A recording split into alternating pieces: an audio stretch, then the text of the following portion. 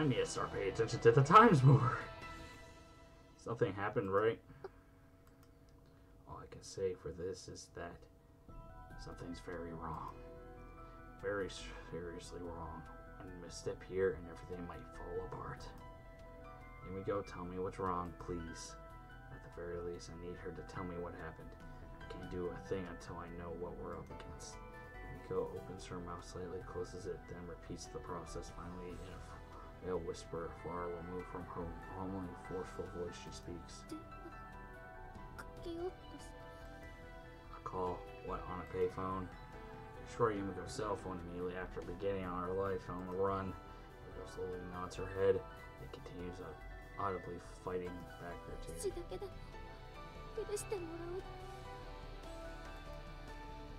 And her father.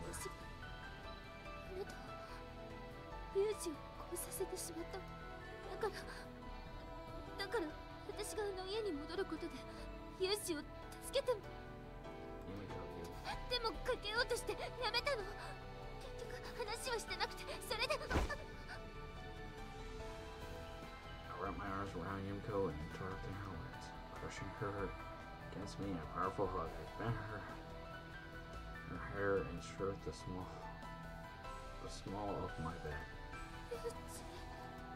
Sorry, all I see to do is make you worry.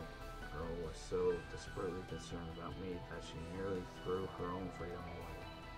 I was naive to think I understood, stupid to think she would just put it behind her for a moment. I'm immersed in something very much like despair. How can the likes of me possibly answer such intense feelings? After gently stroking Yumiko's back one last time, I pull away, determined to at least try.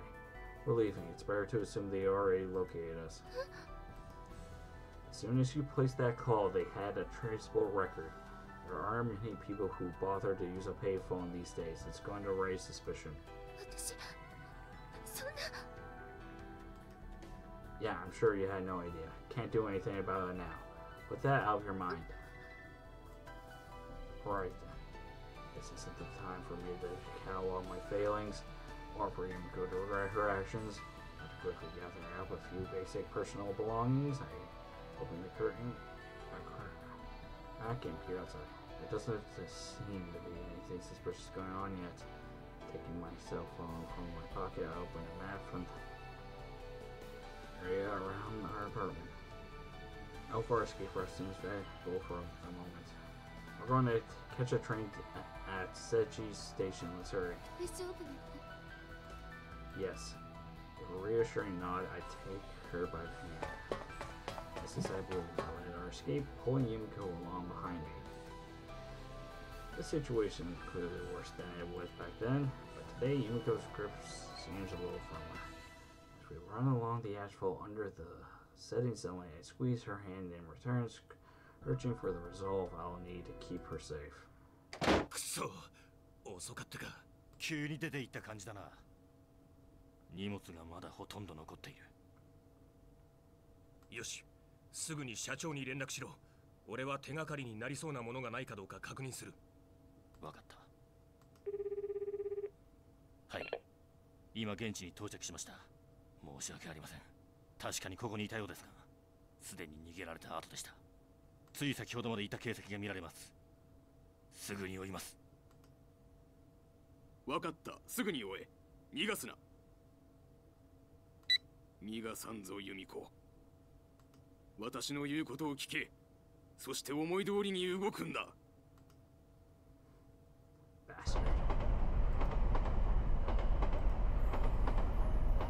From the West Tsutomu Railroad's Sechimaha Station, we board a train on a line that winds its way through the mountains.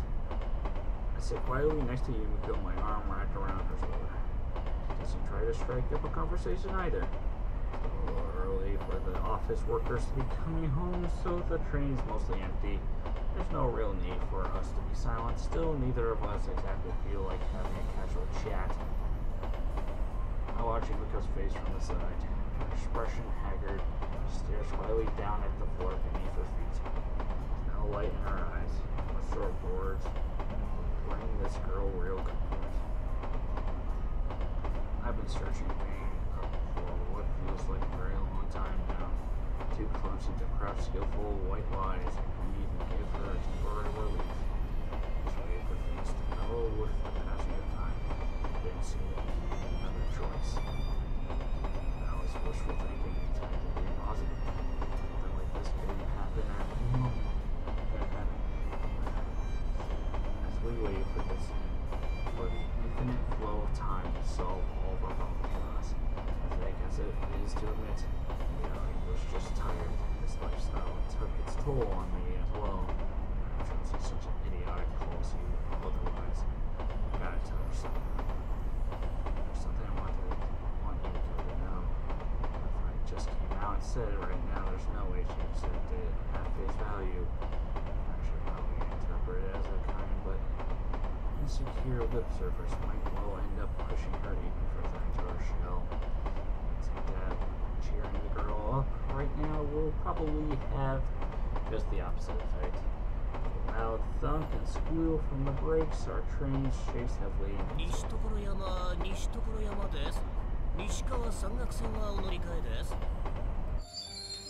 a bored sounding conductor informs us we've arrived at a station.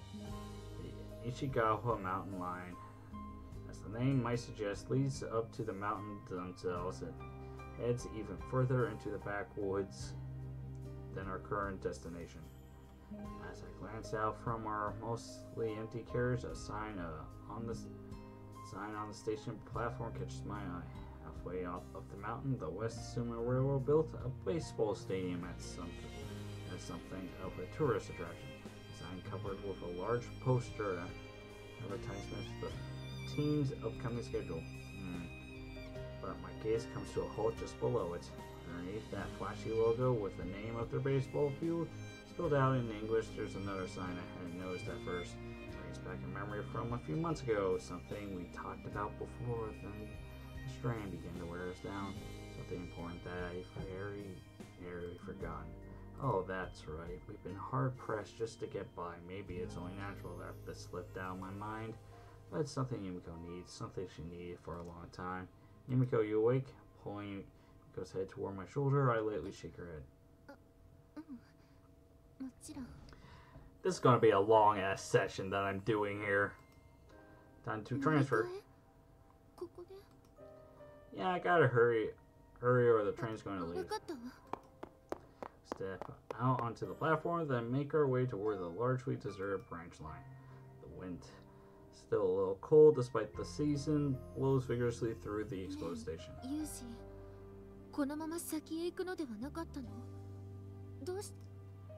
Forgot something. We're going to take care of that. No, that's not it. I glance back at Yumiko. Just as before, her expression is full of profound fatigue and sorrow. Forcing my dull face into the most reassuring smile I can manage, I speak. This way, Yumiko. Pulling her along by the hand, I stride toward the mountain line platform. The wind gusts against our back as if to push us along.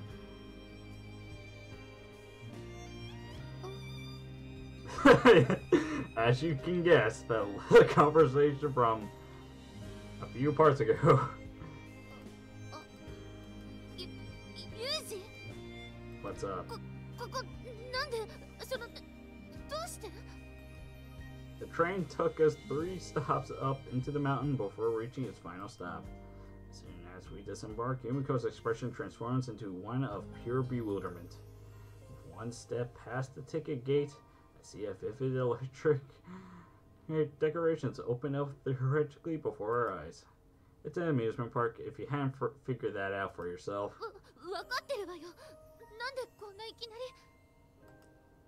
It's the polar opposite of the colorless fatigue life we've been trapped in for so long. Must feel like I've carried her into a dream. It would be stranger if she wasn't taken back. That's exactly it. Our pursuers will never suspect the two of us might be playing around here like we don't have a care in the world.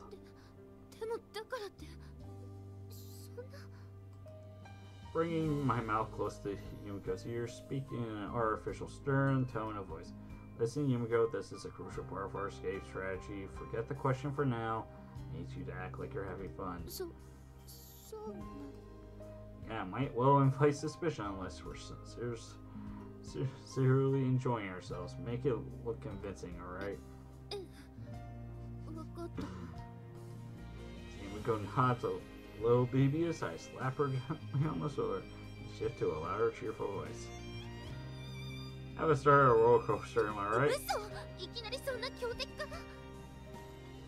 Powerful enemy, she says. I don't think that amusement park rides really have power levels, but apparently Yumiko worked out a firm internal ranking.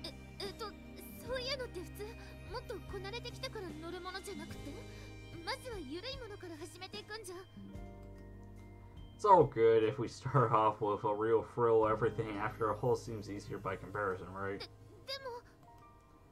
Oh, but come on, let's go. Firmly seizing Yumiko's hand, I drag her over to the roller coaster line by force. In a mostly empty amusement park, soon to be closed for the night, the sound of our rapid footsteps echo through the air.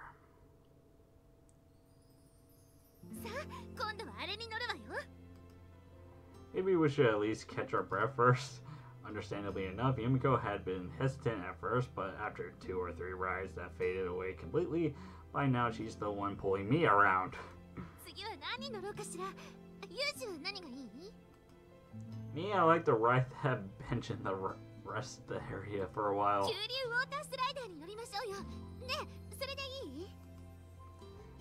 People have often told me my listening skills need work, but it seems I'm not the only one. Hey, don't yank me around like that. Smiling wearily, I let Yumiko pull me back into a run.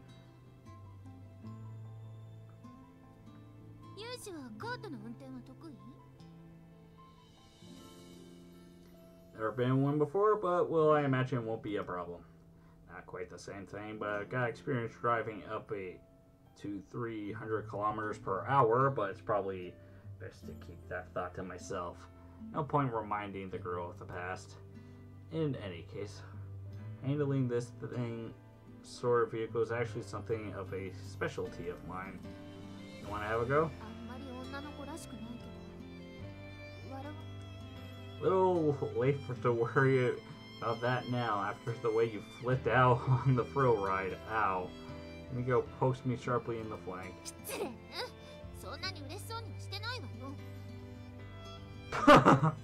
This coming from the girl who crackled with glee as the coaster went into a nearly straight vertical drop.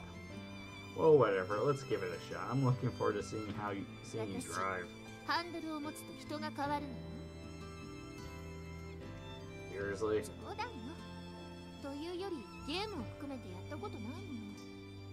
This inspires a moment of relief, but soon I recall the distressing example of a certain monstrous speed demon named Sohaman.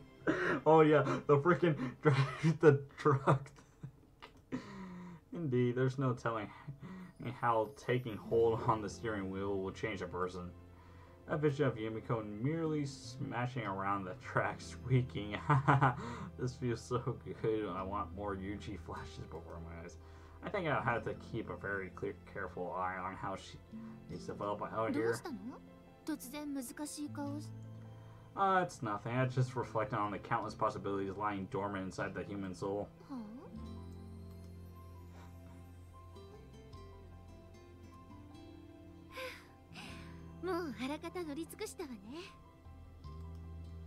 Well, yeah, since we went from one end of the park to the other ride, literally everything we saw.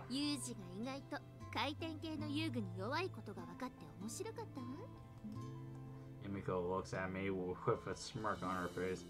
So sue me. I'm just not a fan of that coffee cup thing.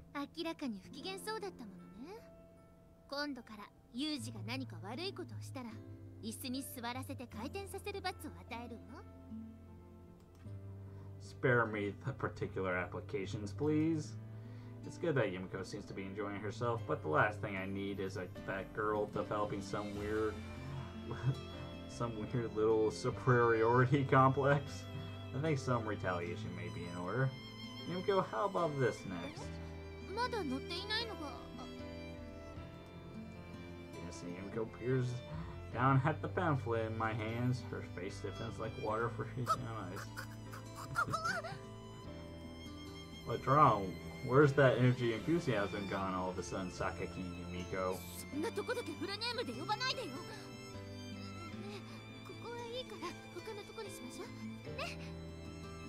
Yumiko looks up at me with bleeding eyes, meeting her gaze with a deliberate kind of expression. I answer flatly and decisively. Not happening. It's your punishment for mocking me about the fat spinning ride. Only fair that we have you face up to your own weakness as well, right? I make my way to a building tucked into the dense forest on the edge of the amusement park, forcibly pulling a resisting Yumiko along behind me. A building marked Spinning Chilling Hall of Horrors.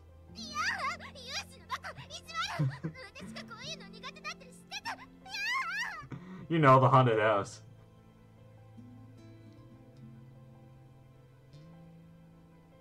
Well, I wasn't expecting much for a mere amusement park attraction, but that was a truly engrossing experience.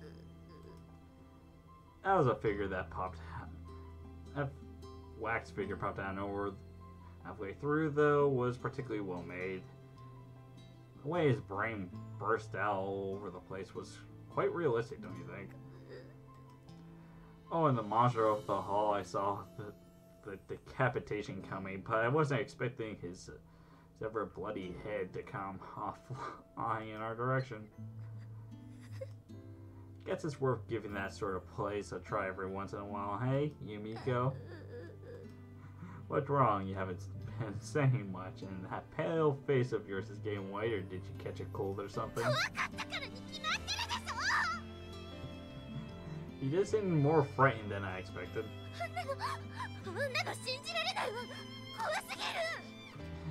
Yumiko always shrieked and screamed like a normal girl for the first 5 minutes or so. After that, the terror must have overloaded her brain. No matter what came after us, she just quivered violently at my side, her face frozen in an expressionless mask. We are totally helpless against that sort of stuff, huh? My bad.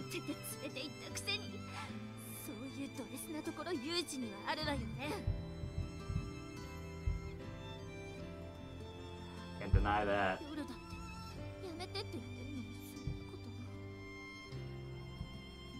You say something?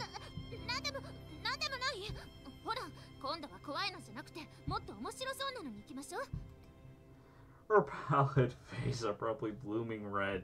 Yumiko pulls me firmly along by the hand in a clear attempt at changing the subject.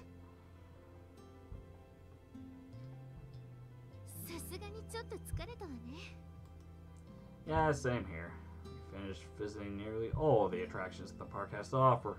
Yumiko glows with obvious satisfaction, but there's a hint of fatigue in her eyes as well. Of course, considering the long, stormy day we just had, I suppose it's only natural for her to be a little worn out. Why don't we finish up by riding the Ferris wheel, or Yumiko? As suggested, we conclude our visiting with that venerable amusement park stable. I noticed that Yumiko's looking off in a completely different direction. Is there someone behind me? No. Is there someone behind me? No, it doesn't seem like it. She's shooting glances over at one fixed point in particular. So careful not to let Yumiko notice. I follow the line of her gaze. Wait, does Yumiko seriously want to? I find their surprising me. It's an attraction somewhat out of sync with Yumiko's image. Of course, an amusement park isn't the sort of place you expect to find Yumiko to begin with, but even if in that context, this ride stands out as an S-class mismatch. Hey, Yumiko. Do you want to ride that thing? Pointing in the direction Yumiko was just looking and generally asked the obvious question. Instantly, in a reply of the previous conversation, her pale face lights up with a violent blush.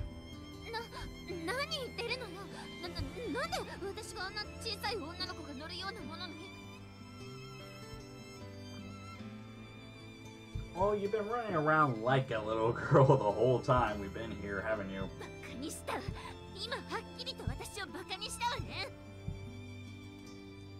that case, you want to just skip it and leave? Yes, that's decided then. You're so easy to understand. Getting up off the bench, I take Yumiko by the hand and pull her to her feet. Let's get the grand finale then.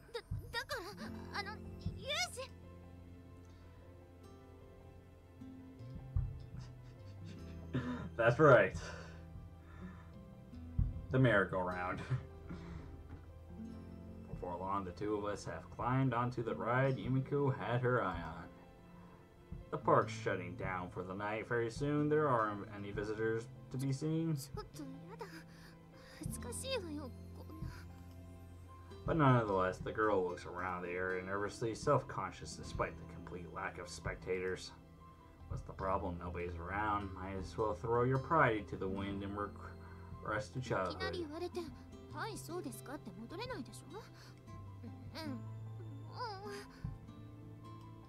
Ignoring Yumiko protests the merry-go-round. She creaks to life and begins to spin. A vast array of cheap-looking electric decorations and lights begin to blink cheerfully on and off, and an upbeat tune that feels vaguely familiar plays from the speakers overhead.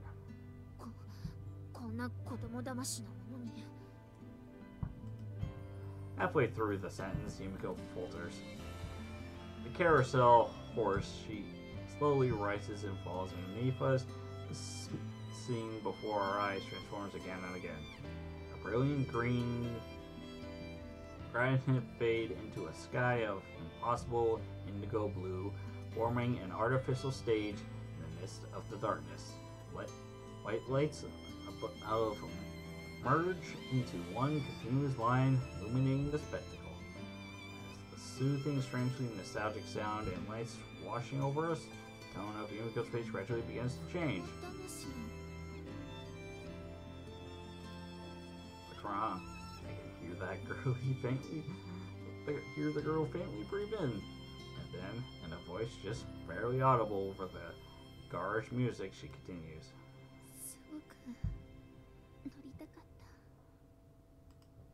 Has anyone... Okay, another question for the comments. Has anyone ever ridden a horse before? Like I have once or twice.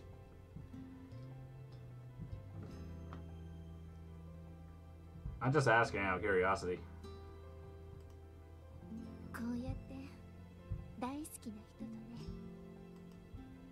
Every time we move up and down the metal fixtures supporting our horse creak audibly.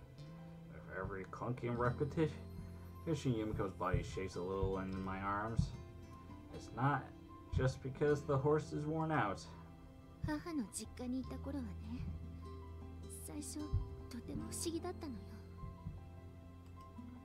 Yumiko shared her memories of those early days with me before. How at first she grew up assuming herself to be a normal child. How she slowly came to realize she was different.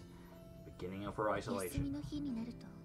海の方にある遊園地や浜辺にお父さんやお母さんと一緒にみんな出かけていく。自分だけ一人で家の庭で土の上に絵を描いている。お母さんは病院にいる。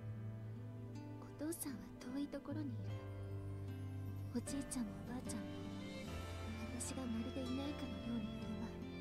それでやっと気づいた。The quivering of her body grows noticeably stronger against my arms. 私は生まれてきてはいけなかったんだって。誰とも一緒にいっちゃう。 Yumiko's sentence shudders to a halt. Her shoulders have with sound sobs. The girl's been making an effort not to cry in front of me when she was crushed by her own failures. Did her absolute best not to break down. Now she keeps her back turned, refusing to let me see the tears. How many times has Yumiko cried like this, her face hidden from the world? Abandoned, rejected, betrayed, hacking at her hair with a box cutter, hiding in her room, and all the time it hurts most, the girl's been on her own. だからこうやってユージと一緒に遊んだことが本当 Okay. I'm gonna get aggressively more happy as this goes on. Yumiko. 嬉しかったの。本当に嬉しかったの。 Artificially, stars rotate before our eyes. The light merges together into one long, multi-colored stripe, dancing up then down, left then right. Red and white, yellow and blue extend all around us, spinning in time to cheerfully simple music. ユージ、本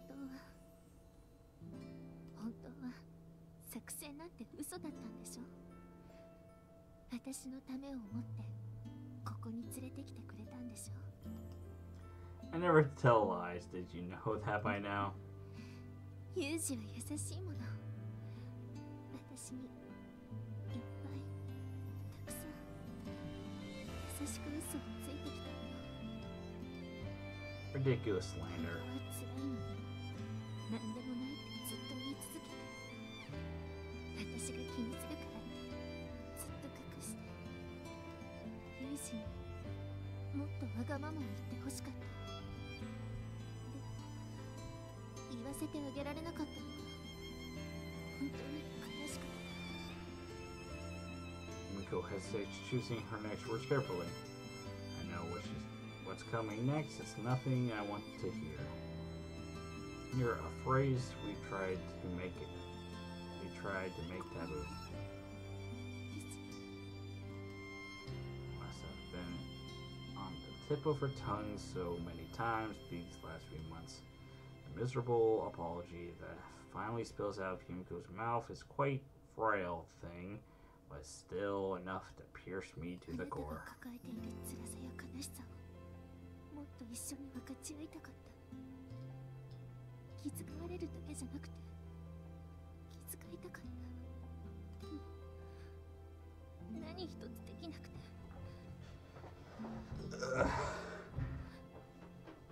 私がごめんね。 Here we go. Calling her by her name. I stroke her cheek with my one hand. As if her pain wasn't enough, she wants to take on the darkness inside me. She's trying to load down her slender body with a weight it can't possibly bear. And this from a girl too weak even to support herself. I have something I wanted to say to you as well, Yumiko. Draw the arm I wrapped around Yumiko closer to me. Pressing my body against her body firmly to mine, I speak the words clearly into her ear. I'm really glad you were born. Thank you. I never had anyone care about me this much. Everything I did before I met you felt hollow. I always ended up alone. With my master gone, I didn't know why I was even bothering to keep on breathing. Getting on to work for my country, I try to find the meaning of the words she left me at the end. They're all I had left. Still haven't unraveled that mystery, but now that I'm with Yumiko, I think I'm beginning to glimpse some small fragment of the answer. At the very least, your birth had meaning for me, so let me say this one more time. Don't apologize, I'm grateful to you.